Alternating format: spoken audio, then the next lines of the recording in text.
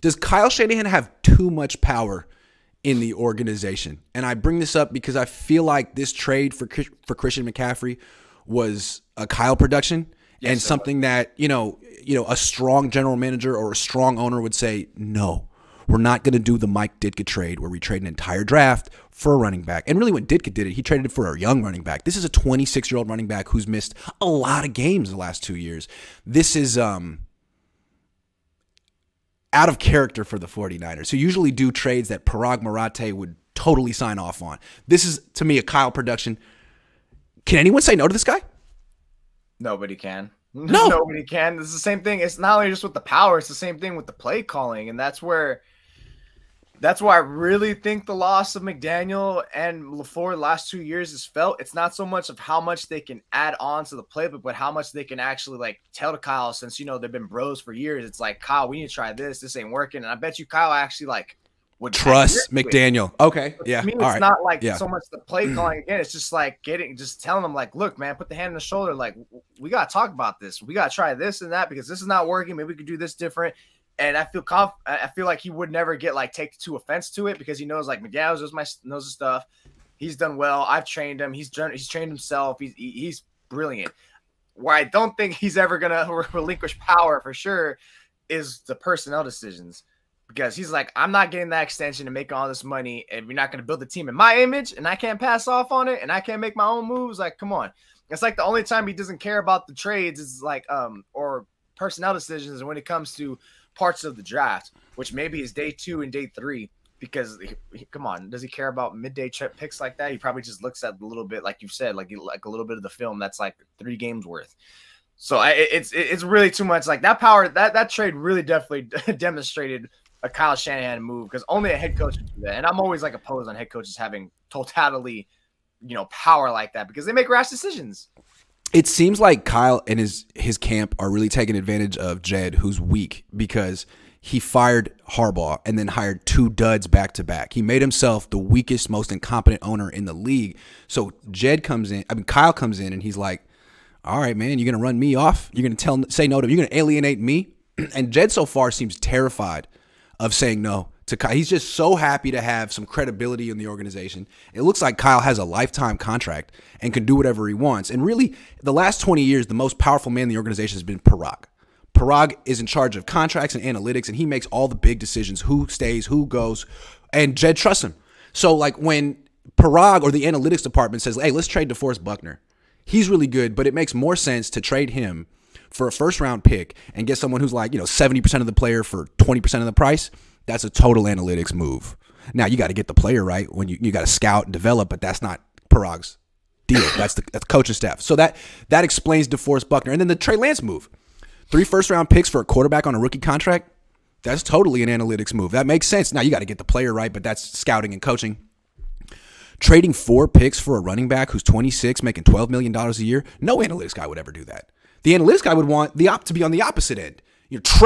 That's the one player Carolina traded, their running back, who's expensive. They kept J.C. Horn and Brian Burns. Of course they did. They're not stupid. But I'm not saying Kyle's stupid, but he just didn't listen to the analytics. He's like, I'm a coach. That's a good running back. I want him. Give me the running back. And I can't believe that Parag said, all right. And Jed was like, okay. Wow. There are no checks and balances on Kyle in this organization. And if there were, he might just be better. Robert Saleh has a strong general manager in New York. He can't just do whatever he wants. He has to work within the structure of an organization. Kyle is everything. He's the head coach, offensive coordinator, general manager. Frankly, he's the owner of the team. It's too much. Well, Saleh came there when the general manager was already there. That's the thing about when head coaches come in with the GM, it's always the head coach. The only time you can get the head coach to actually be the secondary or the the little deputy to the guy is when the GM's already there. And look, you look around, there's a lot of head coaches that have that authoritarian to them, that has the full power. And how often does it work? Not often. It feels like the only one who really makes it the best is Bill Belichick. Bill Belichick, who's 70-something. Kyle, yeah, man. We're not going to compare him to Bill Belichick. Come on, everyone else. A lot of people do, though, and that bugs me. A lot of people do. Colin Cowherd says the best, the young next Bill Belichick. Dude, can he get over 500 first? Can you win the Super Bowl first? Can you win the Super Bowl first? It's just it just rattles my brain. And look, I think ultimately, like as bad as the personnel moves are, look, it's ultimately like I want him to win on the field and actually show his strut stuff on the field, which is what he gets touted for the most. Which actually is kind of funny that he wants to have so much say in personnel, but I digress. It's just so much like it's just too much power in every single facet. Like, can anyone? I really want the checks and balances more on the field than I do in the personnel department, because I think they can overcome certain moves that they bring in the personnel to make up for it, so long as they're being smart with what they're doing.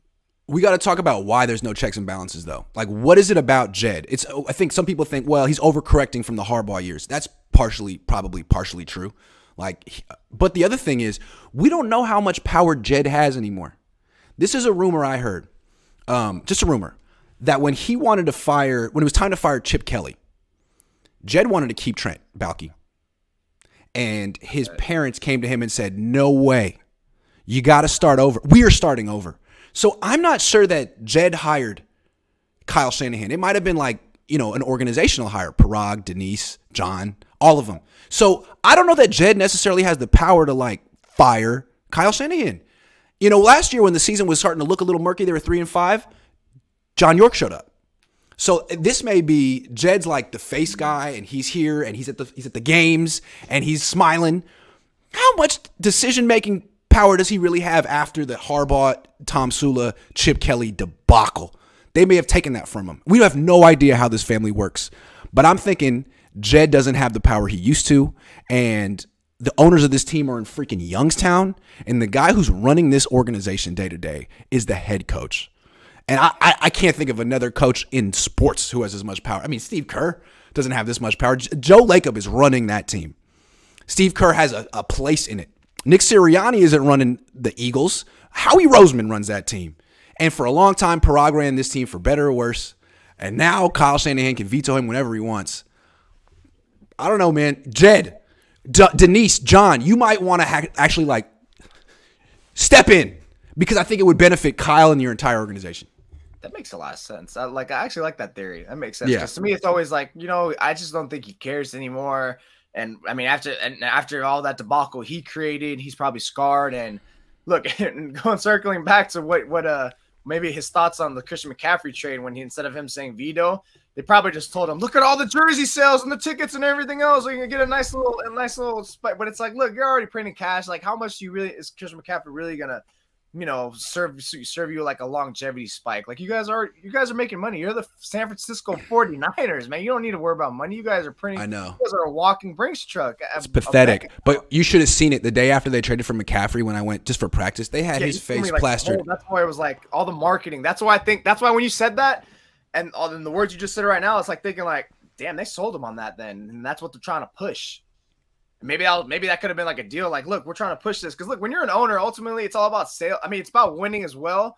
And winning comes with money. At this, if you're winning, then it's free marketing. You're getting all that money and stuff like that. But the players also, helps you as well. Like, getting all these big brands. That's why that's why I feel like it's another thing with the NBA, too, about how they get those big stars is to help push their own brand and everything.